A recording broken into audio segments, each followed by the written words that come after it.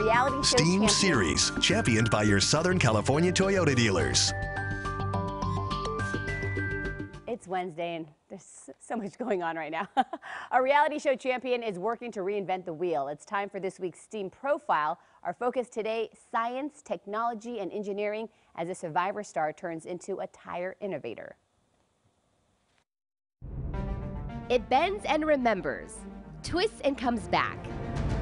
And if Earl Cole has his way, this flexible metal will result in a revolution in tire making. Well, imagine a set of tires lasting the life of your vehicle. If Earl looks familiar, maybe you've seen him on television before. Most people know me from being on the show Survivor. In 2007, season 14, Earl took the $1 million prize. Now he's after a much bigger win with these tires that don't need air. What an airless tire will mean to consumers is never ever getting a flat tire. The reason it's possible?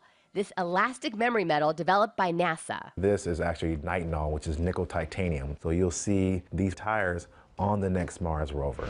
NASA's Office of Technology Transfer held a competition to find the best plan to develop nitinol products for use here on Earth. Earl's strategy? Collaborate with engineer Brian Yanni. I like to solve problems. We're working towards to put this on everyone's car, everyone's bicycle. Of all the STEAM disciplines, adapting space innovations for mass production on Earth relies most on science, technology, and engineering. The biggest challenge? Making that leap from a technology to a product. To succeed in NASA competition, in the tire market, or on Survivor. Find what you're really good at and what makes you feel the most comfortable. And just being a go-getter, never giving up.